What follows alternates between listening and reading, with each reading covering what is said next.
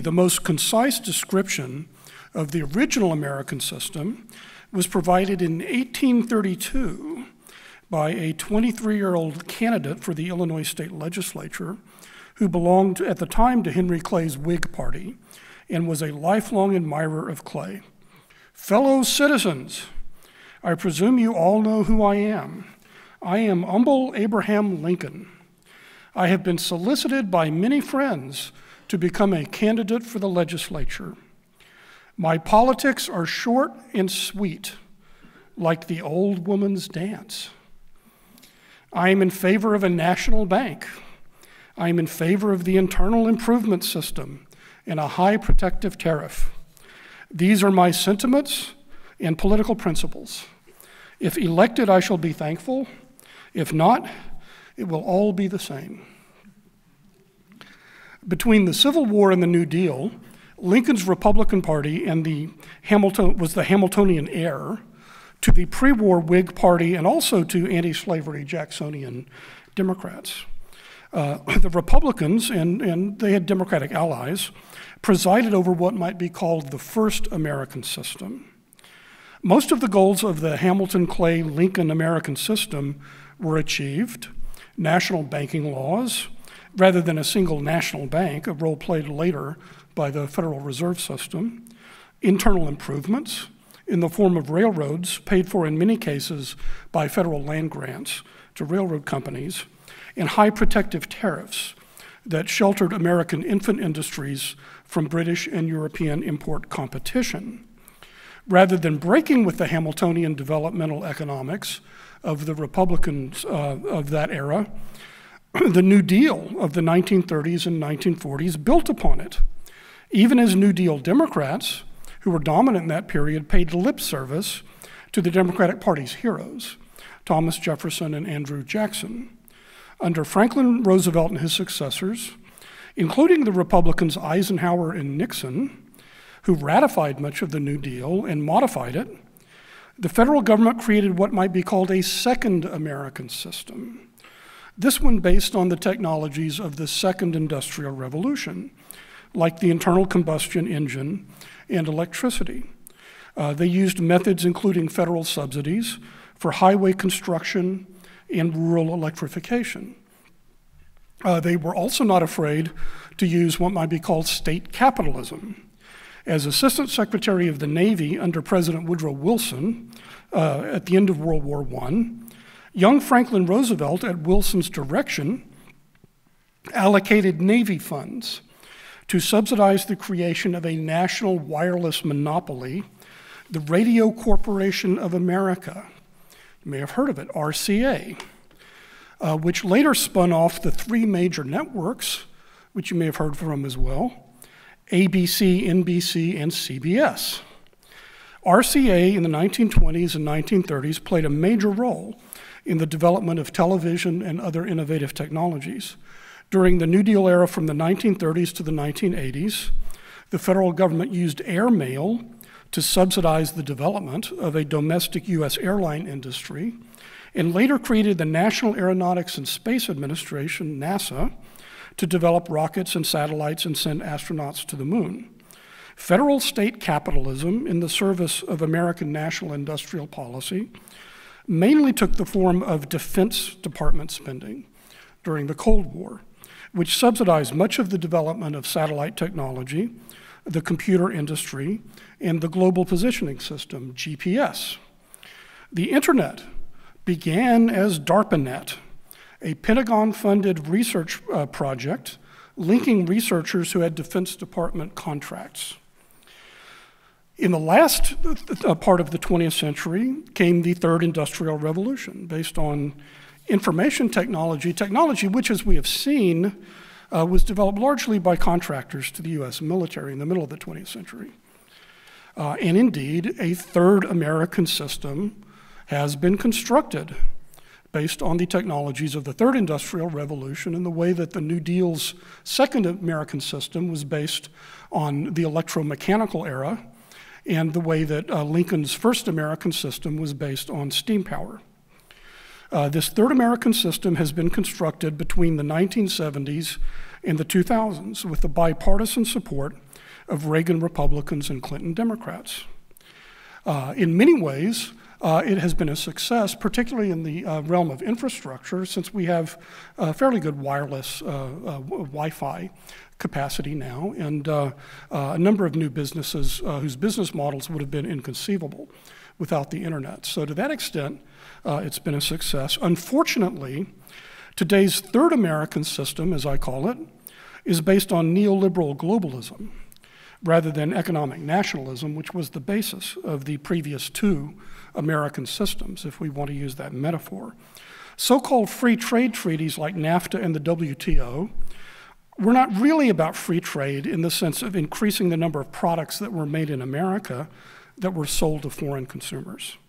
The actual goal of these treaties, for the most part, has been to make it easier for US corporations to transfer manufacturing and some services from well-paid American workers to poorly paid, and in some cases, unfree foreign workers. In 2007, President Alan Garcia of Peru, during a speech to the US Chamber of Commerce, made an offer to American businesses of a kind made by many other leaders of low-wage nations. Garcia said, "Come and open your factories in my country so we can sell your own products back to the US." Some American corporate capitalists and executives made it clear that the American national interest was of no particular interest to them. Walter Wriston, the chair and CEO of Citicorp and author of a neoliberal manifesto entitled The Twilight of Sovereignty in 1992, was quite candid. Quote, "When steel mills can move to more hospitable climates, they no longer present a stationary target for government or union control," unquote. Just as honest was Jack Welch, the CEO of General Electric, who declared in 1998, quote, "Ideally, you'd have every plant you own on a barge." These American capitalists had plenty of cheerleaders among pundits and policymakers from the 1980s to the present. Robert Bartley, the longtime editor of the Wall Street Journal, repeatedly proposed a constitutional amendment limited to 5 words: "There shall be open borders." The New York Times columnist Thomas Friedman declared, "I wrote a column supporting the CAFTA, the Caribbean Free Trade Initiative. I didn't even know what was in it. I just knew 2 words, free trade." In the first and second American systems, the purpose of infrastructure was to create a single continental US market to the benefit of producers in US manufacturing industries with increasing returns to scale, whose profits could then be shared with American workers and their communities. In today's third American system of neoliberal globalism, the United States is viewed as a giant consumer market for manufactured goods made elsewhere, mostly in industrial Asia. To add insult to industry, the Asian manufactured goods are carried to the US in container ships, most of them made in 3 Asian countries, China, Japan, and South Korea. By removing US federal subsidies designed to neutralize foreign subsidies, the free market ideologues in the Reagan administration completely destroyed the American civilian shipbuilding industry in the 1980s. It just collapsed within a decade. Today, China enjoys 45.2% of the global shipbuilding market, which is a great high-tech manufacturing market like aerospace and automobiles. The US share of global shipbuilding, any guesses? 0.5%. The greatest beneficiaries of America's neoliberal globalist third American system, it can be argued, has been the hereditary communist princeling ruling class in China and the business executives at home and abroad whom they favor. During the 1970s and 1980s, as some of my colleagues can attest, I was an ardent Cold Warrior. And I wouldn't have believed it if anyone had told me that after the Cold War, America's capitalists would go into business with China's communists at the expense of workers in both countries.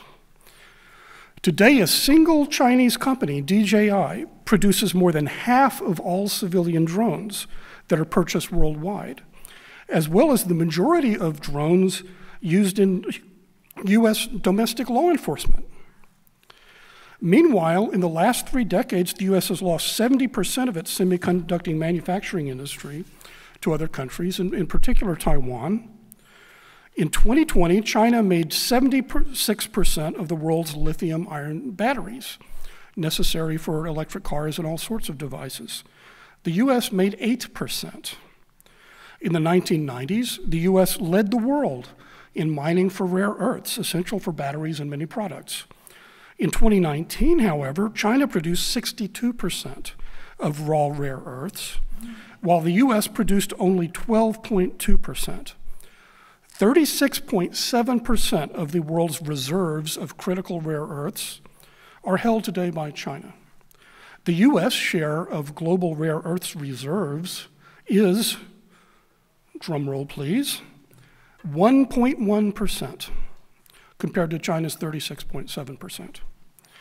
And we saw in the COVID-19 crisis the extent of the dependence on Chinese manufacturers of the US for basic medicines, and that includes antibiotics, 97% of the US market from China, ibuprofen, 90%, hydrocortisone, 91%, acetaminophen, 70%. So one can go on and on and on. The point is that Alexander Hamilton, Henry Clay, Abraham Lincoln, Franklin Roosevelt, and Dwight Eisenhower and Richard Nixon, among many others, would be appalled at America's self-inflicted deindustrialization. It took 2 centuries for the US to build up the most advanced and dynamic manufacturing base in the world, and a few decades for US corporations to dismantle much of it in their scramble for higher short-term profits and cheap labor. This brings us back to the question that I like to ask. Back in the 1980s and 1990s, when Senator Al Gore was running for office, he let it be known that with every issue he asked, WWJD, what would Jesus do? So in this case, I think it would be helpful to ask WWHD, what would Hamilton do? Or rather, what would the entire cumulative wisdom of the Hamiltonian tradition have us do today? The way forward is clear. We need to replace the neoliberal globalist third American system with a fourth American system.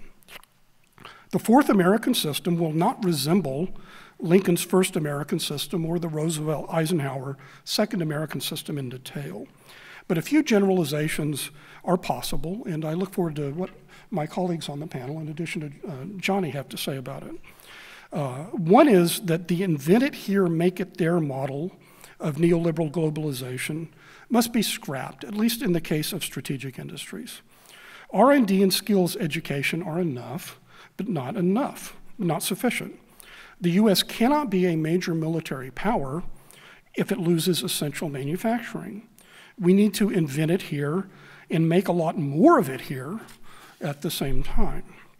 This means there must be some limits on the ability of corporations to offshore production from the US to other countries. In strategic sectors, local content rules should be imposed and enforced by tariffs or encouraged by subsidies. In the most defense-critical industries, the government should consider simply nationalizing US factories or mines and removing them from commerce altogether. If these measures raise the price of certain consumer goods or business inputs in the US, then so be it. National security and national independence cost money, and all benefits come with trade-offs. The goal of US industrial policy should not be autarky. It's not to have a self-enclosed North Korean type economy. It is merely to replace or rearrange a limited number of important but privately created corporate global supply chains to better promote the interests of the US and its allies, while leaving other supply chains untouched. Neither national security nor national prosperity require us to make all goods completely in the United States, from raw materials to the finished product. In the fourth American system, the federal government will need to work with private industry and capital and state and local governments as well as foreign governments, to create the infrastructure needed by new technologies and business systems. Last but not least, the next American system should compel American companies, large and small, to share their profits with their workers in the form of living wages and adequate social benefits. Thank you for your attention.